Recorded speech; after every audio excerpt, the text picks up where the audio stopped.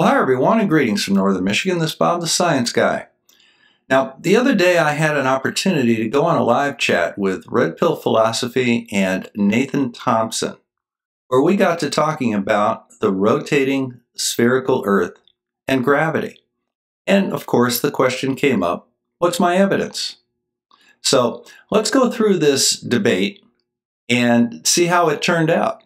I think that Nathan probably was a little over his head. So let's go ahead and cue up the music and get started.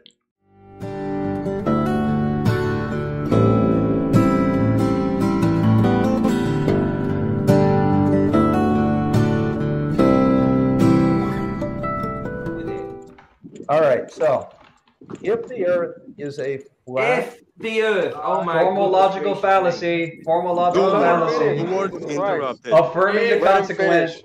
Now, this is a pretty common tactic that they employ on these debates, if that's what you want to call them. They asked me to go ahead and present my evidence. So I started off with, if the Earth is a flat, stationary plane, and I couldn't even finish the sentence before ranty Flat Earth is yelling, if, and Red Pill Philosophy is screaming logical fallacy. Now, I want to know what kind of a logical fallacy it is to sit down and say, if the Earth is a flat and stationary plane. Now, it should be noted that I had attempted to start this line of questioning a number of times and begin my argument, only to be told to get started, and then as soon as I said a single word, they're talking over me. Now, my tactic for dealing with this is to simply stop talking.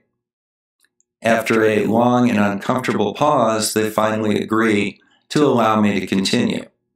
Now, in this case, I was able to get out, if the Earth is a flat and stationary plane, before I was being interrupted. Now, the purpose of these interruptions is to derail the train of thought, derail the argument, and just basically disrupt. They know they're in trouble because I'm here. So they have to use all of these tricks to try and derail the conversation. But let's let them go ahead and continue. Now, if the Earth is a non-moving flat plane, If. I am trying to figure out how a gyro compass at any point on the Earth knows where the Earth is. Can you help me out with that? Now, one thing that you may pick up is that we're having some audio difficulties here. Red Pill Philosophy is running this hangout here, and he's adjusting the volumes of the participants. You may have heard that my volume was just cut. Now, this is a pretty common tactic that they use. They generally double up on their volume, and anybody that is presenting, they drop the volume on them to try and take away from their points. Now, one thing that you may pick up on as well is that Red is in the background with an unmuted mic, constantly typing away on his keyboard, again to deteriorate the quality of my audio so that I'm more difficult to understand. Now, I had raised the question of how does a mechanical gyro compass anywhere in the Earth know how to point to the geographical North Pole? Now, the person that's going to field this question is Mr. Nathan Thompson. So I want you to have a listen to his presentation and recall, this is a mechanical gyro compass. It is not a magnetic compass. It has nothing to do with a magnetic compass. So let's listen to Nathan try and get out of this. Are you talking about a mechanical, a ring laser, or a fiber optic? No, a mechanical gyro compass. Can you tell me how it always knows where true north is? I got it, Ranty. Because compasses work, and we obviously have star movement in the sky, and this is caused because we have a firmament and an electromagnetic field that points north. Compass needles are straight. The meridian lines are straight. I'm getting a little feedback from someone who's not muted, but they're not convex semicircles. A globe with a 9,000 degree molten core would reach a Curie point and would not be able to hold electromagnetism. Scientists like Professor Dan Lathrop of the University of Maryland have not been able to recreate the dynamo threshold ever in the history of time. So the idea that compasses and all this stuff works on a globe is just a fairy tale. You're actually just trying to reverse the burden of proof and not talk about curvature and not talk about rotation, and it's kind of pathetic. Well, actually, you know the really funny thing about that, Mr. Nathan Thompson, head of the largest Facebook flat earth group? I wasn't talking about a magnetic compass. I was very clear, a mechanical gyro compass. So why don't you pull that word salad back and try and mechanical gyros. Does the gimbal base account for any rotation? Gyro compass. How does it work? I don't know, Bob. I'm not familiar with mechanical gyro compasses. Do you want to explain how it proves we're on a spinning ball for everyone? Very easily. I'll be more than happy to. A mechanical gyro compass has got a spinning gyroscope in it that is restricted in one axis. And as a result, it will precess. And it will precess when on a rotating object to match the axis of the rotation of that larger rotating object that it's on.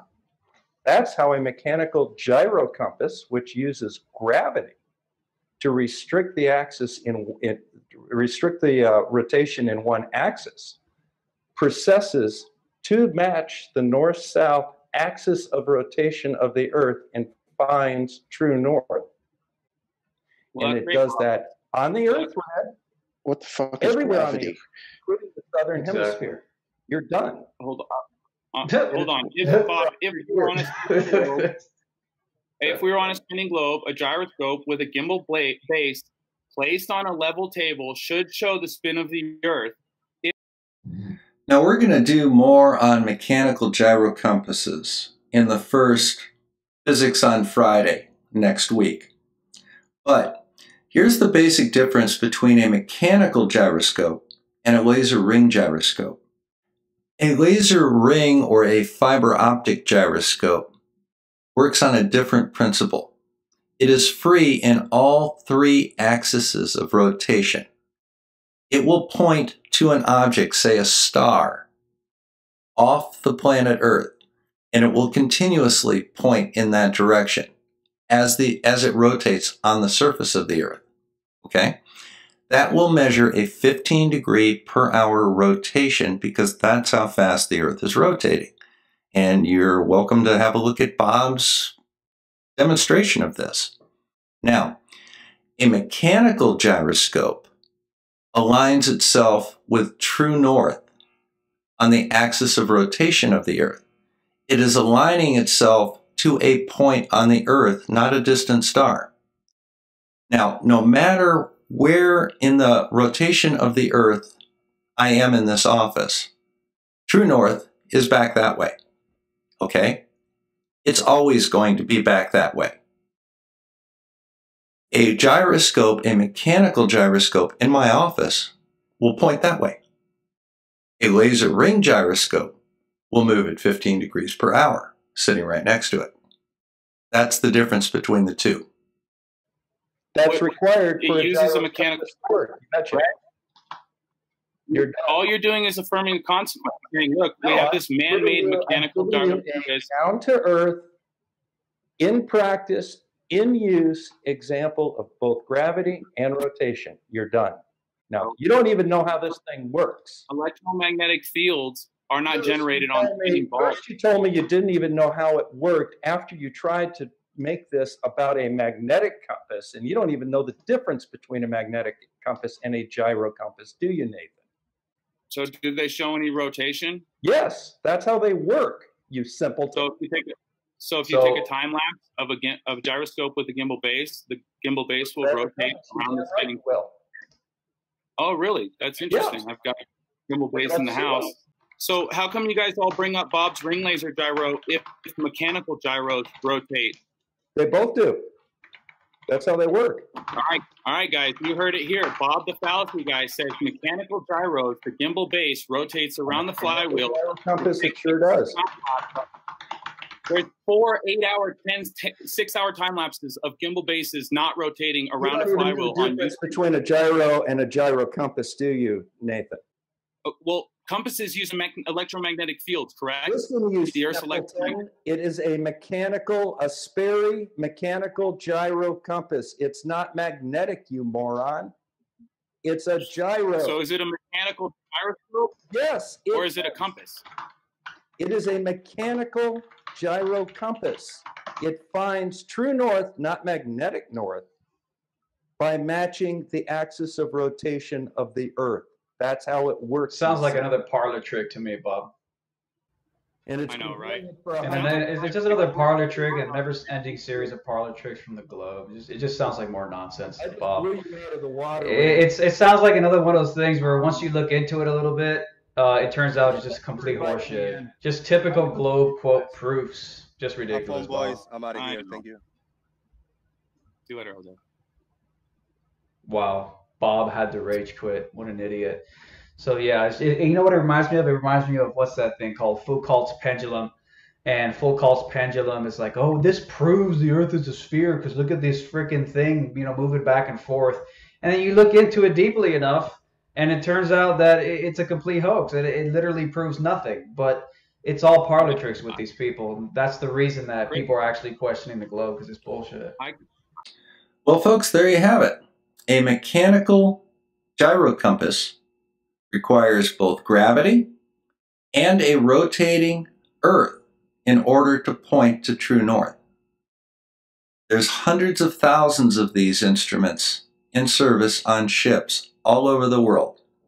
They work in the northern hemisphere. They work in the southern hemisphere because they do not require a magnetic field. This is important on a magnetic object like a ship made out of metal. It's a very accurate navigation instrument. It's tried and proven. It's settled technology, and it works.